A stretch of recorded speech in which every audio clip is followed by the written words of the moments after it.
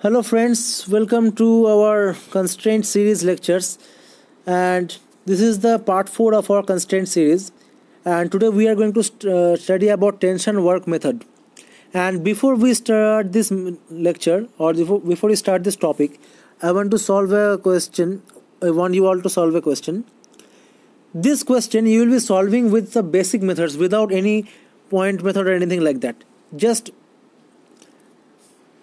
in a very, very basic manner. Suppose you have not studied, you have not attended any lecture, then how will you solve this? I want to see. If block A is displaced, see, first of all there are two blocks A and B, and there is a combination of pulley, and there is a fixed point.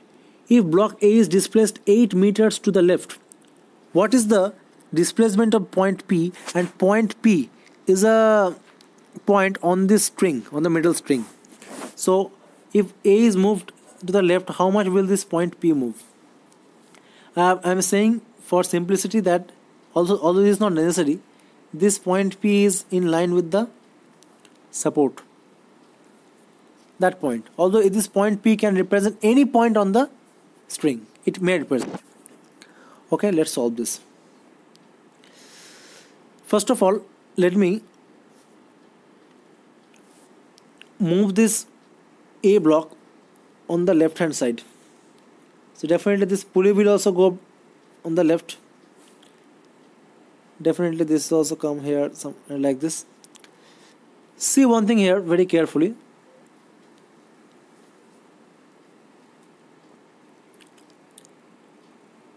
This part is fixed because it is fixed with this is fixed with this support, so this part of the string won't move at all.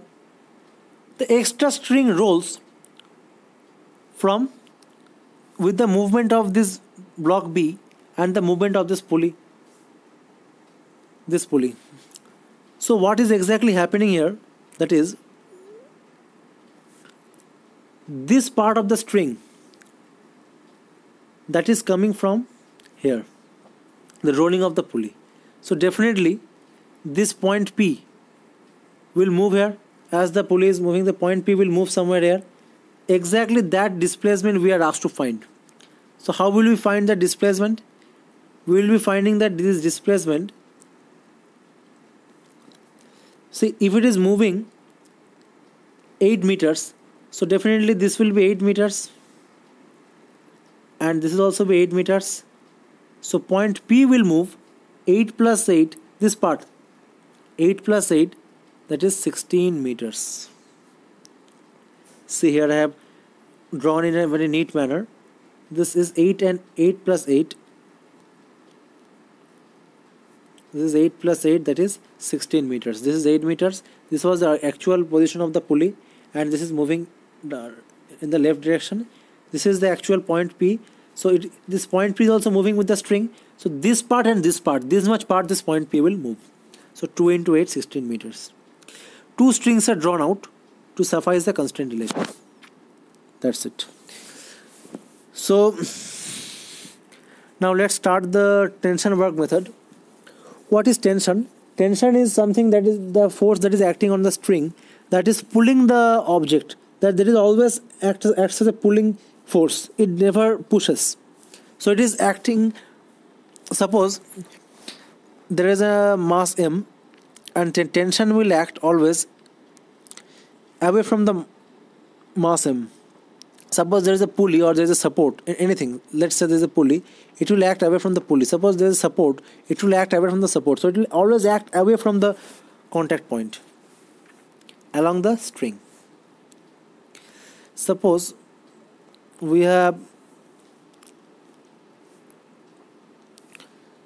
a string. This is T1, this is T2. So I can say T1 minus T2 is equal to M into A if the mass is M. So the acceleration will be in the upward direction. But for a massless string, for a massless and frictionless string, the M will be 0. So T1 is equal to T2. So T will remain constant for full length of the string. For a single string, we can assume the single tension, provided it is massless and frictionless, and the pulley is also massless. I will tell you why later. So net force is equal to 0 for a massless body. That means this tension, suppose the body is hanging here, this tension, these two tensions will be say equal at every point. Ultimately it will be equal for Newton's third law of motion, but for every point it will be equal. And work done by tension force is equal to 0, because tension is an internal force. So we'll always find this will occur in pair. So work done will be 0. Internal force does no work. Strings are massless, so there is no kinetic energy stored during the movement. Suppose there is a movable pulley like this and something like this arrangement. When this is moving down, so this string is also moving down. The string is also moving down if the pulley is moving down. So due to the movement of the pulley, some velocity is associated with it, but there will be no kinetic energy, because kinetic energy is half mv square and it needs some mass, but this mass is 0. Okay, find the relation between VA and VB we'll do it by tension work method, and this will be very simple, I assure you, if you understand this concept well. And see, the only thing we need to understand, that is work done by the tension forces, the net work will be 0, because tension is an internal force, because one pair will be cancelled by some other pair.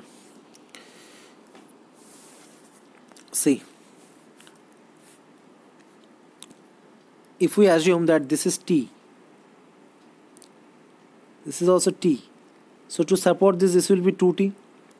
Pulley is massless, so this will be T, and this will also be 2T, because this is the same string, so same tension. So for A, total 2T and T, that will become 3T, and here for this B, that will be only T. So exactly what I am showing here is that this block A is moving up moving up to a displacement x1. This B is moving down with a displacement x2. See, in case of block A, the displacement is 3T, the tension is 3T. Displacement is in the direction of tension, so work done by the tension force will be positive here, 3T into x1. In case of block B, tension is upward but displacement is downward, so it will be T into x2, that is minus. So net work done will be 0 by the tension force Wt. So 3x1 will be is equal to x2. T and T will cancel. So differentiating once, we will get 3Va is equal to Vb. It's so simple.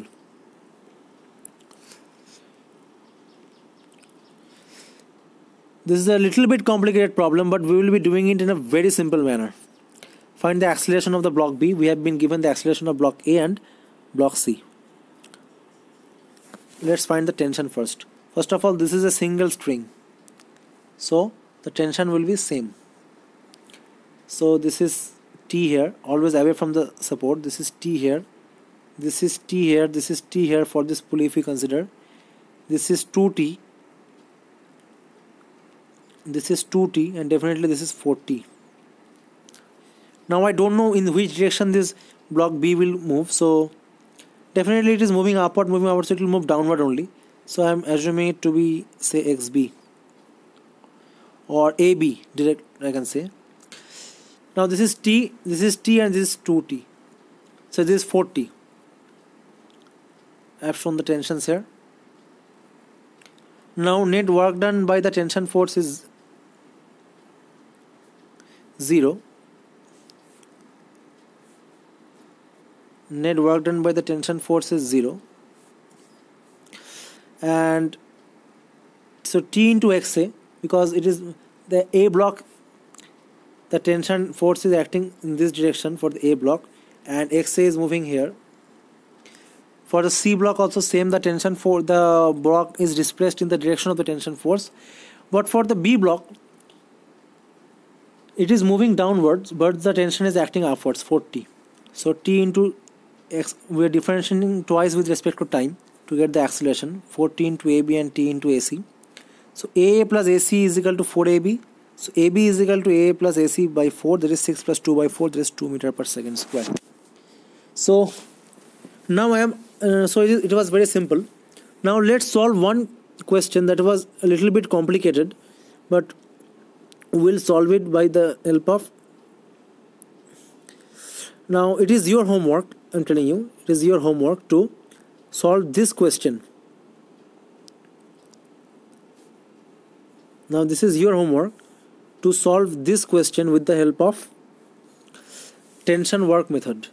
This will be very simple with the help of tension work method, and you will comment the answer below. Calculate the velocity of B. We had solved this in the earlier lectures, but this will be very helpful if you can solve this with the help of tension work method.